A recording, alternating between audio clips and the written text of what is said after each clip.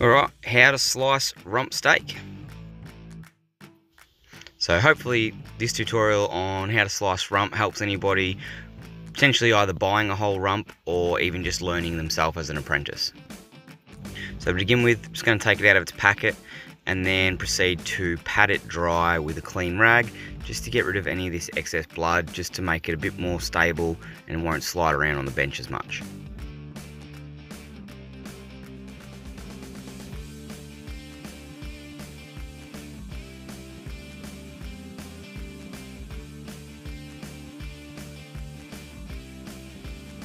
Okay, so now that I've got it out, it's been dried off, it's ready to go, I can continue to process. And the first step will be to remove any of the bark and excess fat that's left on the rump from when it was boned out.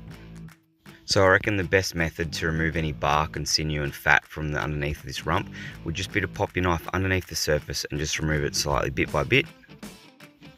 More or less just following the undulations of the muscle itself. Now there is a little top muscle that sits on top of the rump here, which you can remove, and that will be going towards mince or diced beef.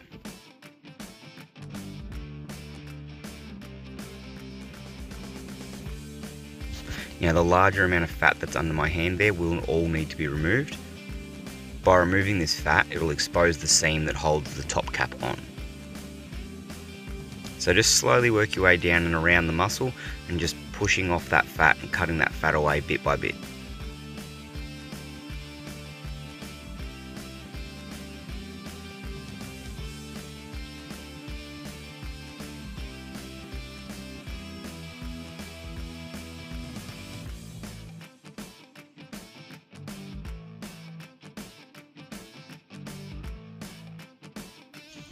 Once again, moving around to this side here, removing this little top bit of muscle that you can trim out for mince and sausage trim, and then once again removing the fat and sinew.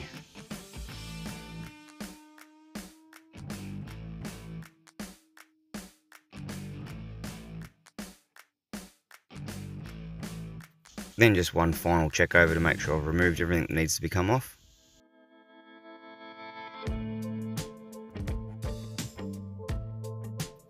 So now we've trimmed this up, we're up to slicing. So the first thing we'll need to do is remove a face cut. Now as you can see there is a fairly large bit of sinew there on that first cut that you can see in the middle.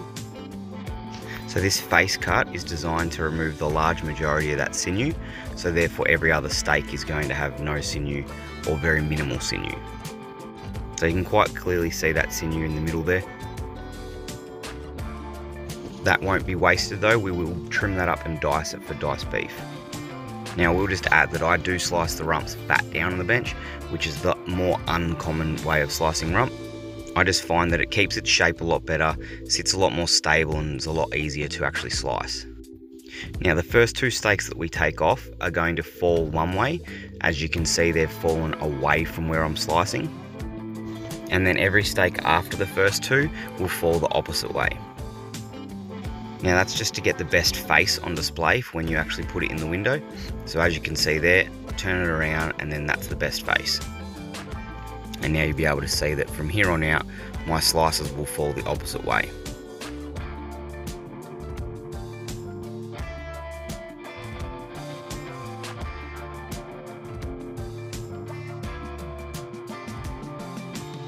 Now as you're slicing, if you keep your non-knife hand up against the face there, it will help keep it stable and stop it from sliding or moving around. And just really focus on, as you push through with your knife, to keep the actual point of the knife on the bench. So I like to think of it as more of like a push and drag motion rather than like a sawing of bread motion.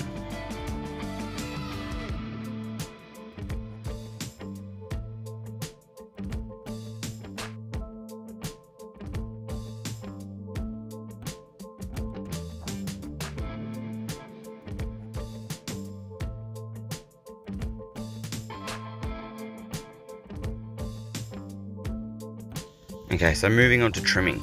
The idea of trimming the steak is display purposes only. So if you're doing this at home and you've bought a whole rump or you've taken an animal in the bush, you don't have to trim the fat off at all. A lot of people do prefer that fat left on. But as this is for a shop, we will just trim that fat and try and make it a nice, even, smooth, rounded edge. You'll just have to more or less manipulate your knife, as the fat doesn't go on a direct straight line down, it will angle back towards. So as you see, as I trim, my knife is on that slight angle, just to so that try and keep the fat even thickness on the top and bottom. Now, by hitting up your local butcher to slice out a whole rump for you, you can dictate how much fat you want left on or taken off.